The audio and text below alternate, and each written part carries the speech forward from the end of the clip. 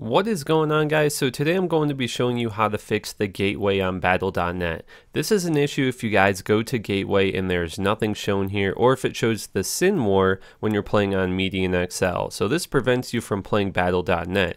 So real quick, I'm just going to show you guys how to fix this problem, and if there's nothing here, I'll show you guys how to get all the realms back up on your gateway. Also, check out the how-to playlist on my channel for more tutorials to improve your experience on Diablo. Alright guys, so the first thing you want to do is go to your desktop app and open up Run.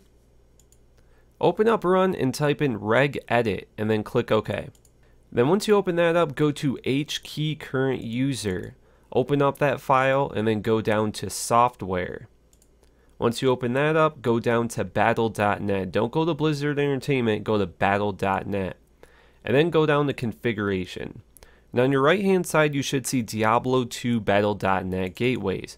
So open that up, and whatever's in here, just delete it. If there's the sin war from Media and Excel, just make sure that it's blank. And then you want to copy and paste this text right here, which I'll leave in the description below so you guys can copy and paste that real quick into this file. Just click OK, and don't even worry about that, just click OK. Close this out, and we'll open up Diablo 2.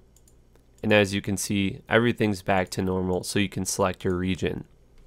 There's how to fix your gateway on Diablo 2 so you can connect to battle.net. Make sure you guys subscribe if you want to keep up with Diablo 2 content. Make sure you check out my how-to playlist so you guys can improve your experience with Diablo 2.